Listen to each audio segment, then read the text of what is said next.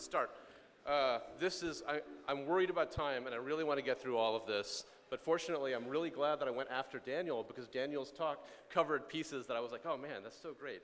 So he's explained type lambdas, and I totally use kind projector in my talk, as though like clearly everyone knows about that. So that's great. And part of the motivation in my talk is also to talk about tracking effects. So he's talked about task. So when I hand roll an I/O, I don't have to feel as guilty about flying through that. So my name's Sukant. I'm Hajra on Twitter. And about that title, so I knew the title was sensational when I wrote it. Like I knew people were interested on title alone. Like stop effing around. And F is like this abstraction from the extensible effect work that Oleg Kiselyov is. So now it sounds like I'm making a diss track to Oleg, which is a bad idea. Like that's terrible. So I want to like dial it down a little bit. Say that's not my intent at all. So what's my intent? It's that I think Monad transformers have gotten kind of not a fair assessment, not 100% complete assessment in Scala. And I think that it's worth maybe, let's be a little bit careful. I know the people in this room are probably very measured and reasonable and objective about how you look at all of your abstractions. But there's this tendency sometimes to say like, oh, Monad transformers, I used to do that 3 years ago. Now I'm on free and extensible effects. And it's just like move forward. And I feel like just slow down. Let's see if we can explore Monad transformers and see if we can get them to work. But there's a legitimate reason that we've had trouble with Monad transformers, and that's that type inference in Scala has not been great. And it's easy to just pick at Scala and say, oh my God, this sucks, right? Especially if you've seen any Haskell. So now there's a fix. If there's a fix for some of these type inference woes, and that fix is the only bug that I know by number, or I try to know by number. I think it's 2712, and it's a good one.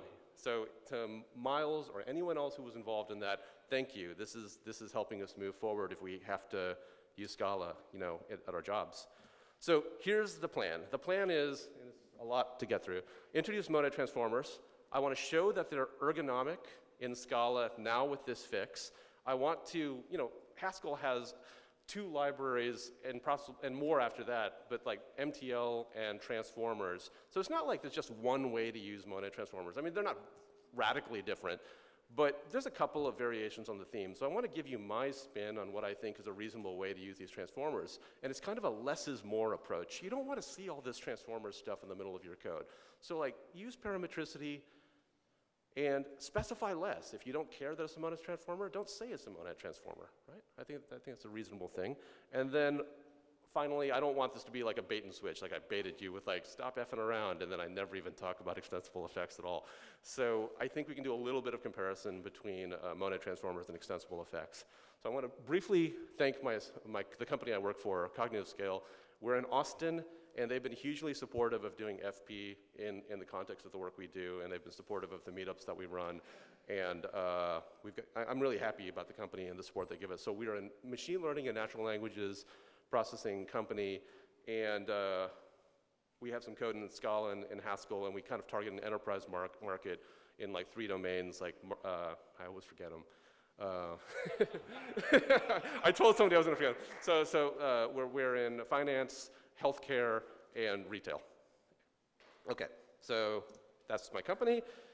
I don't want to hand wave and say, transformers are possible in Scala, there's no problems with it. So this code is real code, and I'm using Rob. I don't know where Rob is, but it's funny because Rob sometimes is my favorite person who does not like certain aspects of SBT, and yet he has my favorite SBT plugin. So it's there's a little small irony there. But that's what's going to make sure that this code is actually honest. It actually compiles. It actually works. So if I tell you that there's good ergonomics, this is my best attempt to make that proof. Unfortunately, because it's actually real code, there's a couple of fiddly bits just to get it compiling and honest. So I'm going to try to avert your attention to the important pieces and pass through the fiddly bits. Okay, this is an intermediate talk. I'm really glad to have gone after Daniel, so that gets a couple of things out of the way. But I can't explain Scala implicits and what type classes are. It seems like everyone's thinks there's not a problem there, so that's excellent. And for-yield desugaring into flat maps and maps. So if there is an absolute beginner in the audience, I apologize. I really hate to leave people behind, but just talk to me afterwards. We'll figure it out. So to start with, Great, wow, I don't even have to do this slide. So everyone knows what a monad is because you just saw Daniel's talk. So I'm not going to talk about what a monad is, but so we tend to talk about map and flat map. One thing we didn't talk about is laws. So I feel it pains my heart to talk about a type class and not even mention the laws. So I don't have time to go into the laws and show that they're correct and all that. There are laws. Do not violate the laws, ever. Okay, done with that. So map and flat map, and but I want to talk about pure and flatten. These are other types of monadic combinators we have, and I think that they're going to be interesting to talk about in the context of monad transformers, because pure is a lifting action. It lifts A to an M of A, and I also want to establish a vocabulary. So I'm going to call M a monadic context because it'll be I just need to talk about it in some way. So I'm going to say A is lifted. Sometimes it's called lift 0 by this thing pure into an M of A. And if you call pure several times, you get an M of an M of an M of an A. This pure is just stacking on this monadic context, okay? And flatten kind of has this other role that it does, which is like removing the monadic context layer by layer. So I just want to keep that in our minds, that these are things that are interesting about monads that I think have some passing relevance to the issues we run into with monad transformers. Okay. This is a fiddly bit, the whole slide. I want to show monad instances and then magically have the maps and the flat maps work. So all this is type enrichment. We're going to use implicits to just magically add methods on the data type. And the methods we're interested in is having a pure, a map, and a flat map. So, but we're gonna drive that through the type class instance. Okay, so. Cognitive scale, we're in Austin, Texas. Austin, Texas is not home of everybody that knows Scala and monad transformers. I'd love if we were, but you have to start somewhere. And oftentimes we start with the enterprise Java person. So the enterprise Java person does things like dependency injection and Spring and Juice, and that's just where they're at. And I luck out because I have done that and lived in that country and spoken that weird language. So I know what they're driving at. And we can meet at this middle point, and I can say, okay, well, we understand that there's this annotations and reflections and things are breaking in production, so we don't want to do that. And they know that they've gotten this job and they want to use Scala and they want to do FP, so they know that there's something kind of weird. They're not sure where the function is in this thing. I don't even see it. Like it's hidden. And so, but what they really want is just to drive getting an instance, and oftentimes a singleton instance of a type, just by specifying the type's name. If they can get that, then I think we're going to be pretty happy. So then we say the thing that we should absolutely say first off, like don't jump into monad transformers and all this other crazy stuff. Say, have you tried a function? This is a really, really good thing to say. And if they're a little worried about that, then show them the curried syntax for Scala and help them understand that they can pass parameters one at a time. They can do this partial application, right? And then that gets them like pretty far, you know? And if you say, okay, talk's over, let's go home, that's fine. That's fine. Don't use fancy abstractions if it really doesn't fit the need. Oh, excuse me. So, but I can tell they still have a sadness in their heart. I'm like, but why? And you can stare them down and just get them to relent.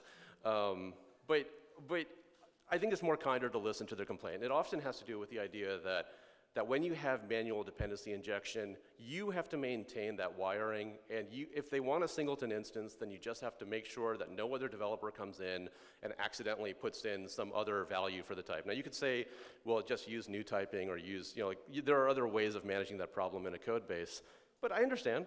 Their heart's sunken, there's something kind of awkward about wiring. So then we say, we're gonna jump into this type. We'll jump into the reader type. So now we're going to jump into this type that is that's just basically a function. Has an input, I'm going to call it R for read, and then an output type that'll be parametrically typed, and we'll just call it A. I'm going to use the case class wrapper for reader just so I can add a monad instance to it. But you could work directly with function with function one. And so this is my attempt to say, well, let's deal with the idea that you just want to pass in one value and have that one value kind of threaded through all the way in the program. And they're like, okay, it sounds like you're meeting my need. And we go ahead and make this monad instance for a reader, and it does what we think it's supposed to do. The pure instance, this lifting instance, doesn't need the input, and it just returns the A. And the flat map's whole reason to exist, and you can kind of see it, I'm not going to do the type Tetris, but it's just taking the input parameter R, and anytime the reader comes up, we just pass it in, okay? And then it's capturing the essence of passing in a parameter. In fact, I think in the language of the literature, you could say it's capturing the effect of passing a parameter. So people are often, they'll say, extensible effects. What's an effect? Well, these small little essences of computation, those are going to be the effects. So this is going to be the reader effect, although the monad transformer, I don't think the language they use in that vocabulary says this word effect, but that's what we're talking about. Okay, so in a way, it's funny, because it's like stop effing around makes it seem as though I'm not, the title is misleading in that way.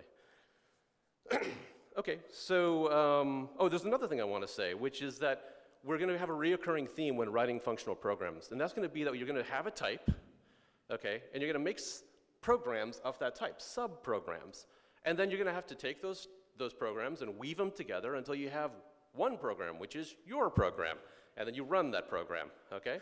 So in this case, our sub-program is going to be of type reader, okay?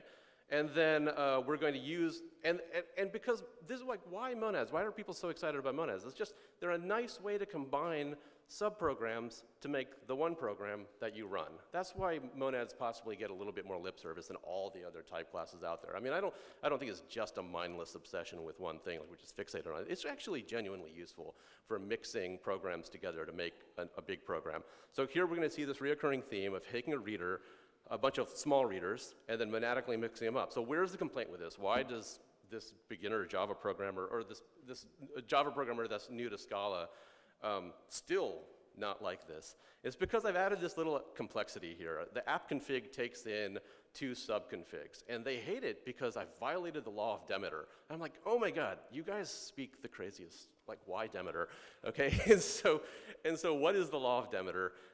I don't even want to, you need to go to the wiki page to understand why they chose that word, but it has this idea that new user and get insight are making assumptions about the nesting of app config. They have to reach in. So if you refactor the nesting of app config, you'll break all of the hard-coded kind of reaching in and grabbing the subconfig. So new user might not need metrics config. It might not need, so we're kind of passing in this global config to the program, and it's anti-modular, and they say this, and you're like, oh my God.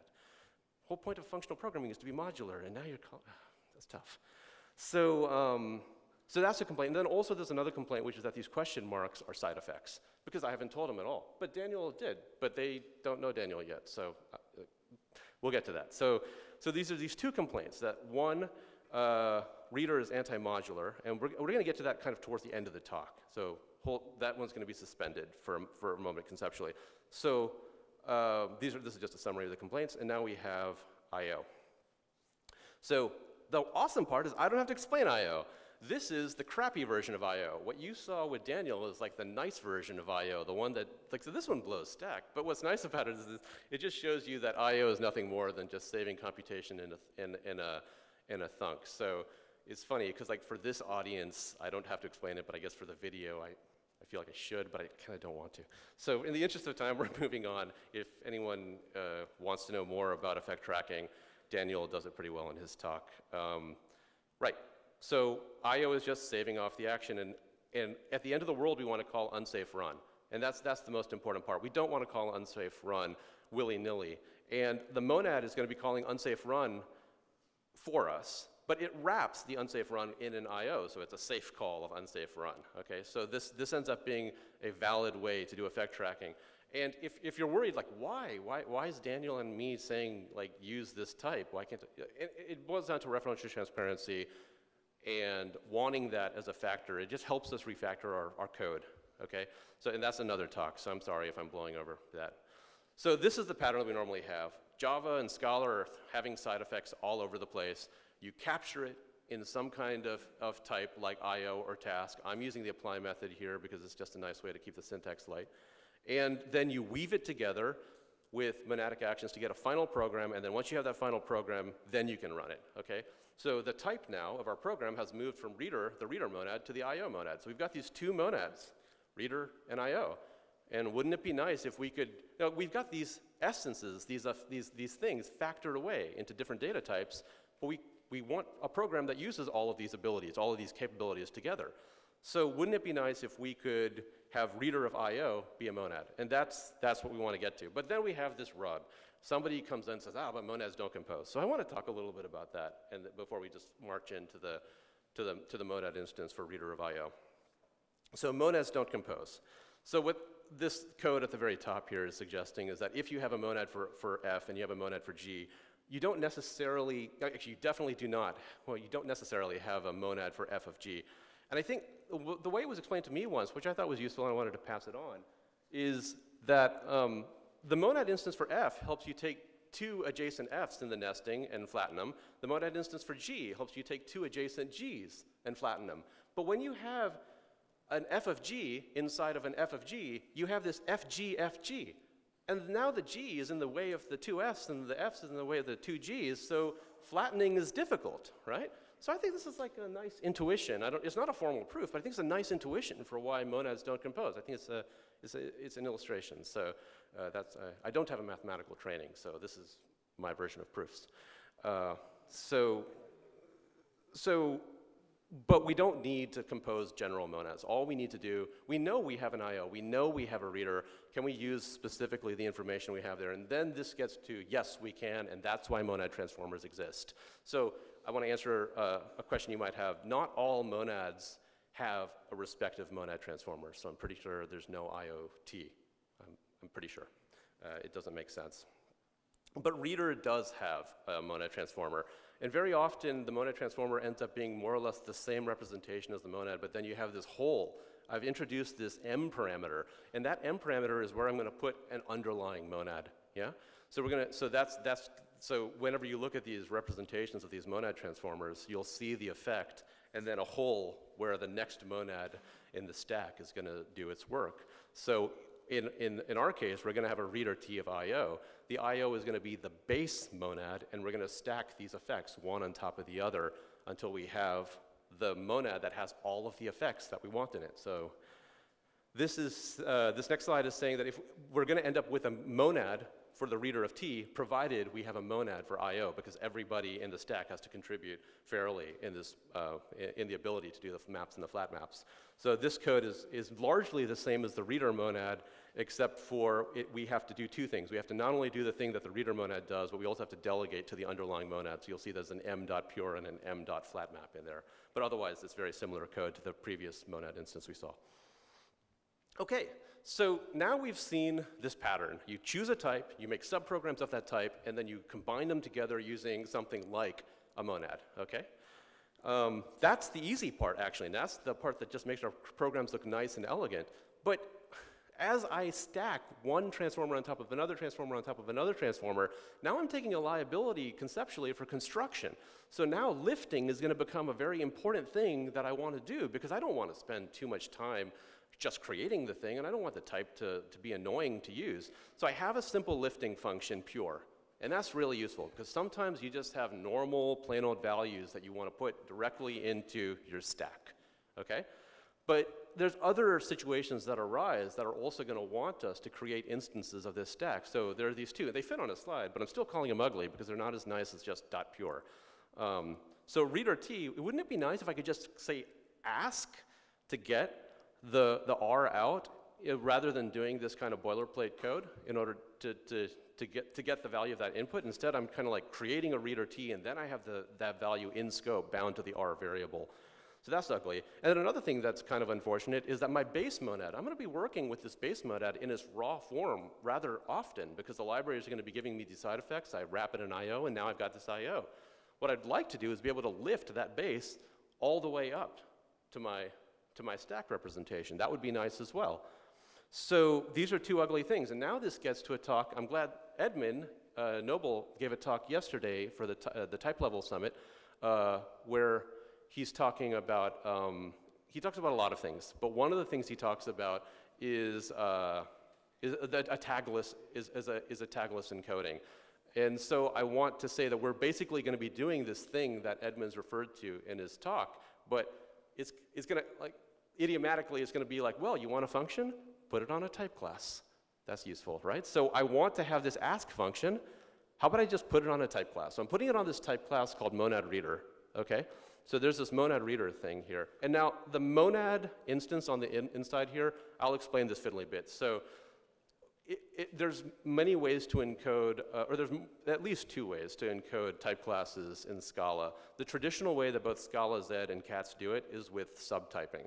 So we're gonna run into some problems with that later on. So I'm going with kind of composition instead of inheritance. So we're gonna know we have a monad reader of R of M if we have a monad for M. And we're just gonna store that value inside of this instance, okay? So don't worry about it too much. It just happens to be this new way I'm going to propose we encode type classes. Local, I'm also going to blow over. The laws that relate ask to local, I'm also going to blow over, but don't break the laws ever, ever.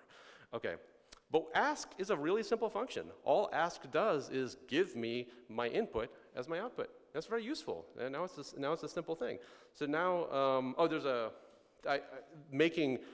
making the instance of monad reader is relatively straightforward. It's the same ugly code, only I've now put that ugly code in the instance of monad reader. So I don't have to put it all over my code. It's just in this one place in the instance. So that online, I think it's 8. It's the same thing. It's just take the input, say .pure, and now you have it. And don't worry about local. And again, some of this stuff is just so that this thing compiles and this is honest code. So now, I'm going to do one more trick.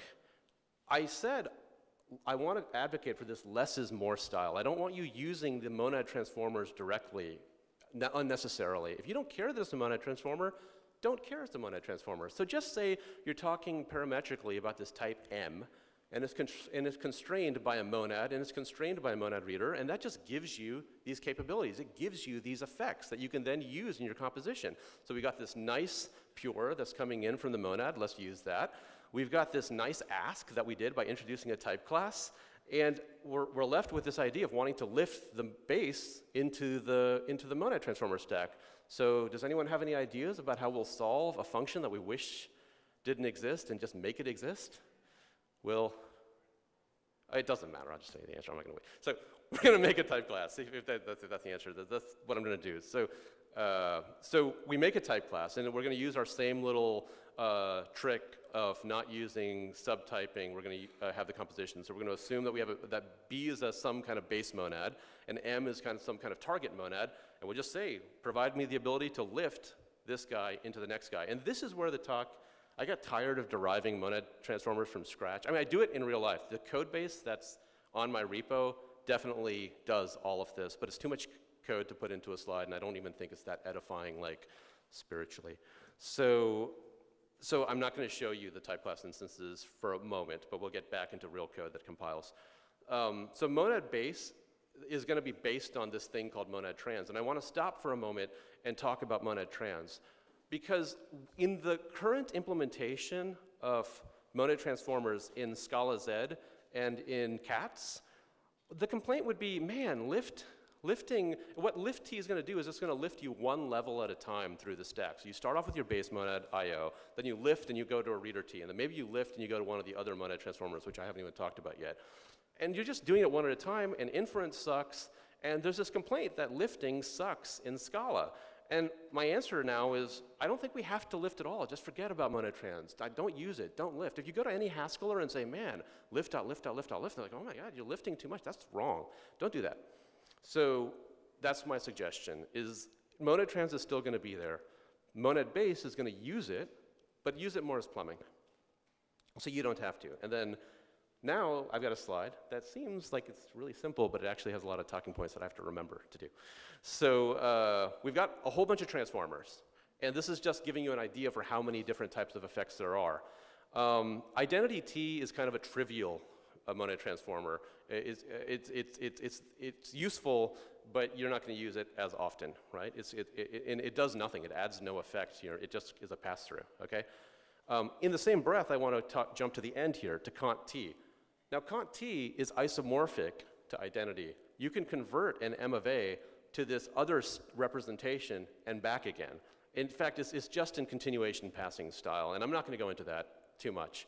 And in fact, in some ways, all of the elegant ways you can use contt to do amazing things is kind of where my experience kind of, I have a lot to learn as well. So I've seen contt used for resource management, for callbacks type stuff. I've also seen contt used for like emulating delimited continuation type stuff, and I'm sure there's any number of amazing things you can do with contt. I definitely want to mention contt because it's going to relate to our first comparison between monad transformers and extensible effects. So just keep contt in the back of your mind. The rest of these I think you can kind of see. Reader is what we've gone over. State is a little bit like reader, only it's going to talk about state transition, and then option and either are going to be about managing kind of error conditions. That's how they're often used. And with each of these monad transformers, there's an associated type class that just introduces functions to help you manage the stack so you don't have to create the either T and the reader T from scratch. But, hold on, I have to remember. Yes, I do remember. Okay. So, but we don't want to have to pop things. Remember, I'm trying to get us to I'm trying to get a less is more philosophy with respect to monad transformers. I don't want us to have to know what the monad transformer stack is directly, and then in order to get to the reader, and then use the ask method, because reader has a monad reader. We just showed that reader has a, but does an either T of a monad reader have a monad reader? And it does. Because effectively, either T has nothing to do with whether you passed in a parameter. Those effects are independent of one another. So we want, if you have other things on the stack, to continue having the capability that you had with one of the things that was inside the stack. Well, what this means is you have to write order n squared number of instances. Okay, that's the nature of monad transformer. And that's honestly one of the complaints that some people have is the boilerplate that it takes to maintain a monad transformer library. Because in order to have all the capabilities flush up to the top of your stack, you need to write a few of these instances just threading everything through. And so that's fine. So here we'll notice that the top one is illustrating one that you can possibly implement, but the bottom one is implementing something that you can't.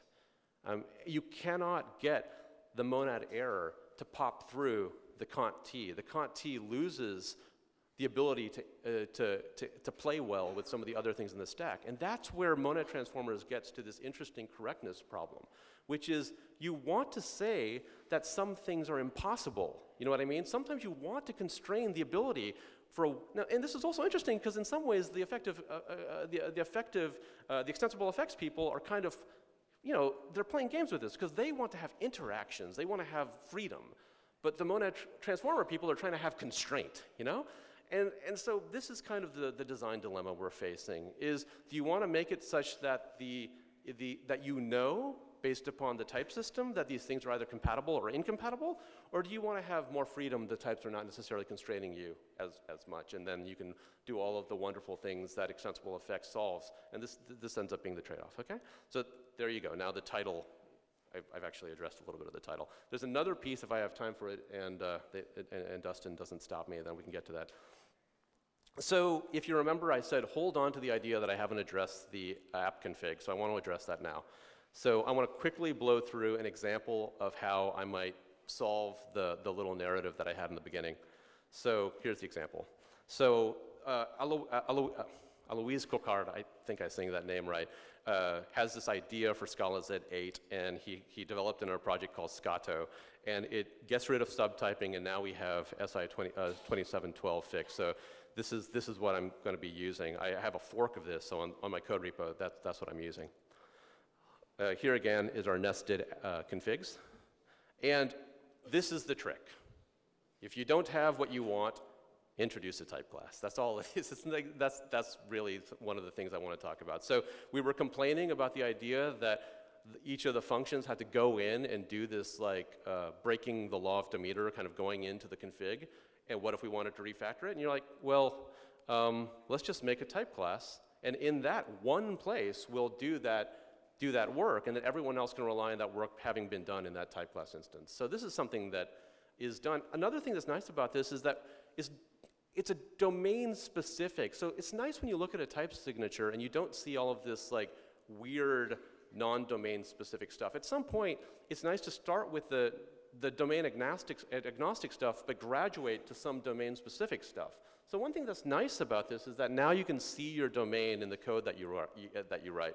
Now, and then another comment I want to make is some people will say, wait a second, you talked about nested types and all that. Shouldn't I be worried about optics and profunctor and lenses? And the answer is yes, that is absolutely a wonderful way to address this particular problem. I want to just show how we might try to solve this problem just with monad transformers in the context of Scala.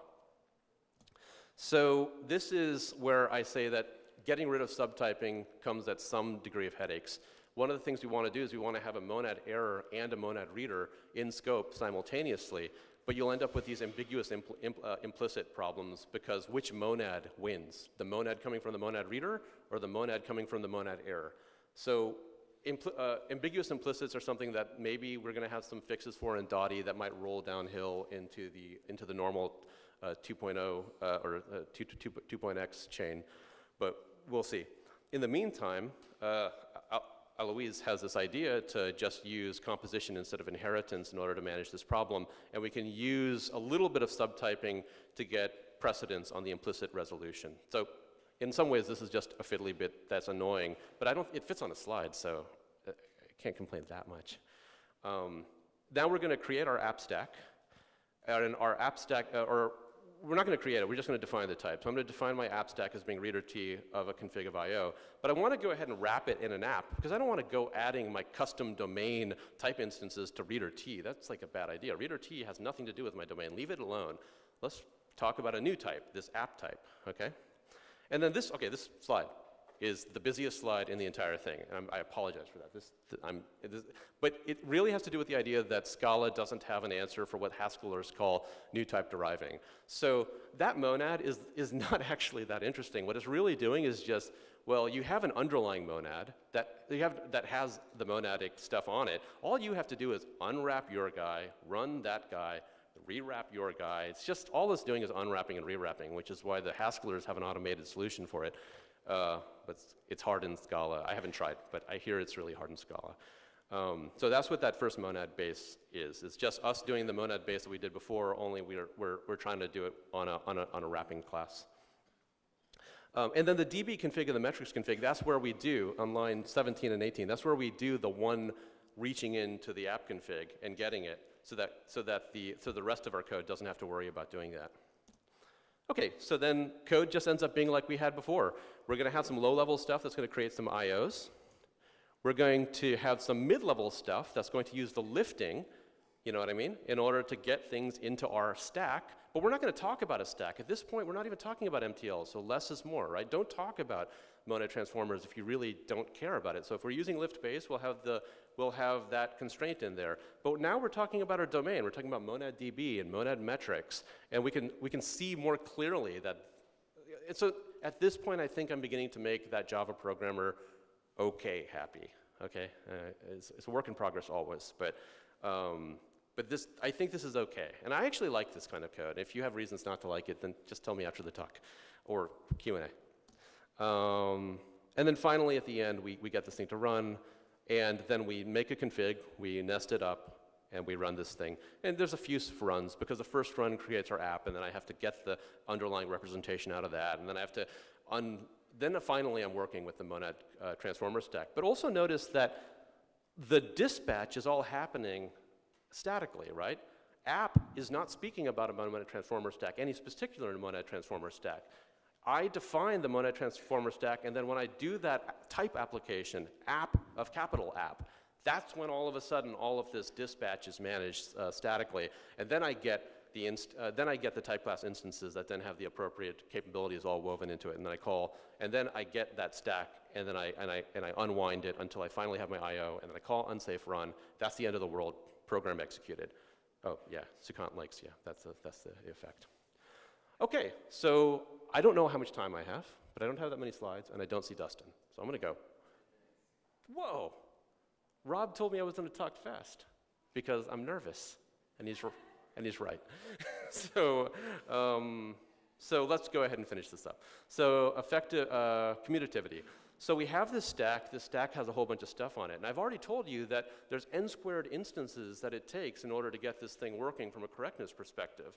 But there's also an interesting problem about, well, what is the semantic? Maybe the laws are abided by, but what semantic did you really want? Even within the laws, there's multiple ways of getting the laws to work. And so we end up with this question. Here is a piece of code. It uses two capabilities, a state capability and an error capability. I know you're kind of inferring what those are, but just imagine the state just has put state and get state. That's all it, and then error just has the ability to raise an error or handle the error. Okay, those are the things that you're going to get from monad state and monad error. So if I put a 1 into my state and overwrite whatever the previous state was, and then I raise an error, and then I handle an error, is the state in there? So, okay, let's do show of hands. How many people think it should be 1? Okay, nobody. Oh, this is going to play well into my slide deck. Nobody thinks it should be 1. How many people think it should be the state that was there before? Oh my God, this is not a complete set. This is why national elections are crazy. Nobody participates. What's wrong with you people? All right. Sorry, I have to be careful about talking about politics on a video on the internet. So, so one thing that we'll notice is that the underlying representation of either T and state T are different. So here are the representation. You can see that when you have an error thrown, on one side, you don't even get a state. There's not even any state to talk about. You just like M, and then you have this left. There's no state, it's just E. You just have a left of E. So how do you even know what the state is? It doesn't make sense that you could even return, have the new state. And then on the other one, you have possibility of having a state, and then the left is inside the tuple. Okay? So the order that we have our capabilities woven in is going to affect the semantics of what we get. Both completely abide by the laws. Both satisfy all the laws that we set forth in the monad state type class and the monad error type class, but we get different effects. What's interesting is that this is a complaint from the extensible effects crowd, is that you have to choose a semantic. You don't get to change the semantics midstream, you know what I mean? And they have some ways of managing that, but I think that it's kind of a wash. Personally, I think that this issue is kind of a wash. It's a choice on your part about what liabilities you want to face when choosing a representation. And so here I'm showing you that depending on how you run the stack, you either get a 0, which you passed in initially, or you get the 1, which is the put. Okay? Now, let's go ahead and do this with extensible effects. So I took the current implementation that Edmund Noble and Eric Torbore, I think I said those names right, maintain in this F thing. And I coded up the exact same code, but using their methods, okay? So it's basically, here's a put, there's a left, which is their version of throw an error, and then I catch left, all right, at the very bottom. So, okay, less stress on you. How many people think that it's going to be 1? It's not like giving a value judgment, just, is it going to be 1 or is it going to be 0? 1, somebody thinks it's going to be 1. So the rest of you think it's going to be 0? Abstain, like write in vote. It's like, it's going to be 3. So you're crazy. It's not going to be 3. It ends up being 1 no matter which way you play it, okay? So that's not like there's a right or wrong. It's just that the current implementation in the extensible effects gives you a 1. They make that choice for you. So it's not going to run. And this is like saying, are transactions good or are transactions bad? Like you can't say that in some global way, right? Sometimes they make sense to have these transaction boundaries and sometimes less so, right? So, that's what I got. I did it. Finished my talk in time. So yeah. So hopefully now you've seen that monad transformers, I believe, are ergonomic. They're possible in Scala, but there's still work to do. We have to figure out what to do about subtyping and ambiguous implicits in Scala. Scala Z has a proposal, which is Scala Z8, but there's only a handful of us. So I was just talking to somebody, and they're like, I think Scala Z7 is good enough for my work. And I'm like, no one's going to work on this. So then there's a question of whether the cat's, because it's refactoring. You have to change the code, and and you also have to get in order to get Scala SI 2710 to work, you got to put the type parameters in the right order because that's necessary in order for that fix to work. And then Yeah, I'll open up for questions now. Any? Oh, okay, one?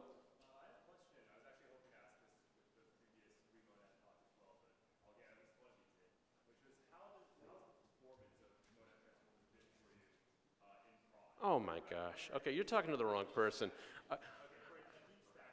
I know what you're asking. Here's the deal.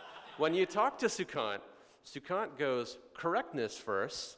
We'll get to performance after we profile. And I know that irritates everyone I know, like in ad tech. I know this guy, and he's like, oh, no, latency. I was like, come on, man. Where are your bugs? And so you're, in a way, you're talking to the wrong person. I will say that another reason I don't worry about performance as much is, man, we've got to figure out proper tail calls first. We're trampolining around like crazy in here. So I don't think that the complaint is necessarily going to be about monad transformers. I think the complaint's going to be about these other things that we're dealing with on all kinds of abstractions. But that's a hunch on my part. So I'm sorry if that's like a fake or a bad answer. It's just where I'm at. Ed?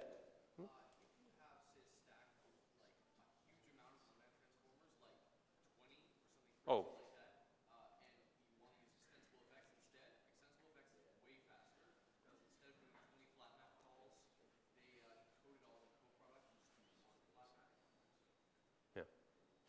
But I will say, not enough people, like I might be the first person in the world to have done monad transformers in this way. So I think we need to put more minds on making this faster before we make a head-to-head comparison. It just seems like an unfair comparison with the state of the art as it stands.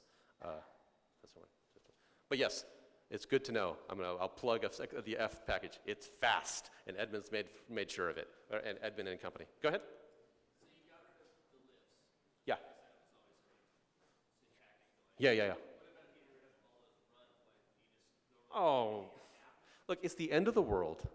And at the end of the world, man, you're mostly done. If you figure out a way, it's like my problem is that I think it's more boilerplate to get rid of, I don't know. I don't know. Yeah, I don't know. It just.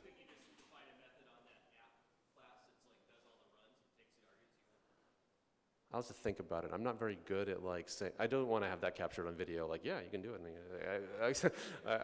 I tend to want to see the code first, and even if it's obviously trivial, like you suggested. So the question was, what about those dot runs at the end?